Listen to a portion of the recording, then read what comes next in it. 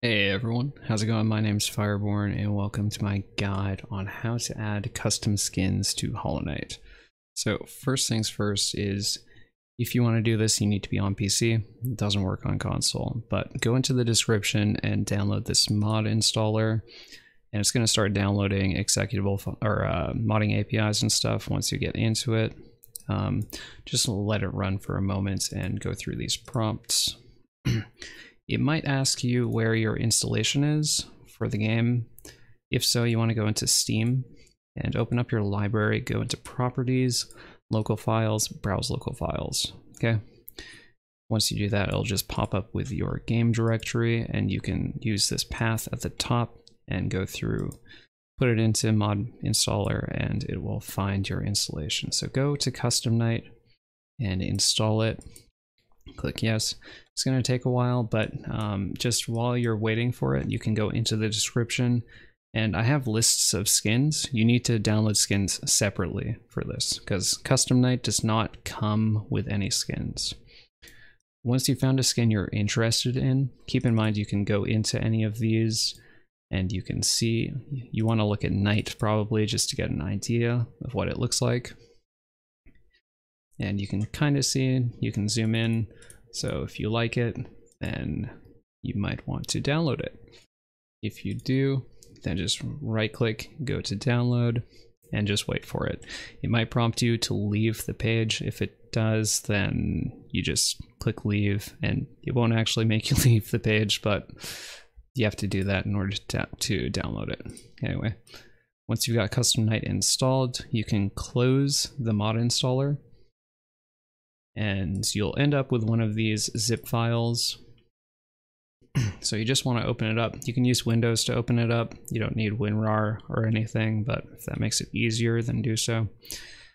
You want to find your installation folder as well. Go into Hollow Knight Data, Managed Mods, CustomKnight. Once you're here, you want to drag in the folder containing the pictures. Okay, so this is not the folder containing the pictures. This is a folder containing a folder. So you go into this folder. This folder contains the pictures, as we can see. So drag this folder in, and once you go into here, you should see pictures. Okay, and that is installed. That's all you need to do. I'm gonna install another one just for the sake of showing you guys. And all we need to do is open up our Hollow Knight game. And it should work just fine. It's a very simple process, very easy and quick. And all you need to do is load up a save file. Sorry if that's super loud compared to my voice. Anyway, all you do is you hit escape, and there's a list of skins. You can go back to default. Or we can try Pink Bow. It's my favorite skin because it's cute. And that's all you need to do. So let me know if you guys run into any problems. I'm not super confident I'll be able to help. Just post a comment in on the YouTube page.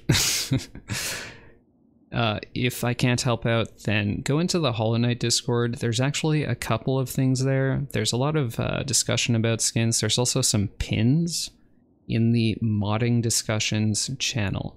There's going to be events held for skins that are kind of like challenges that you can do to get skins, because some skins are private and exclusive. So they're not going to be on those Google Drive pages that I linked.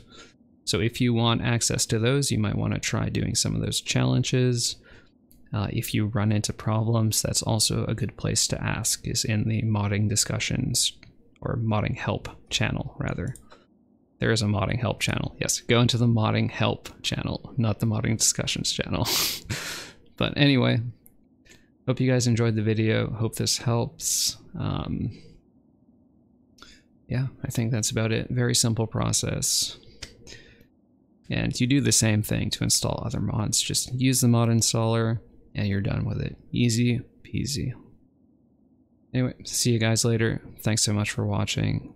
Smash that subscribe button. Later, guys.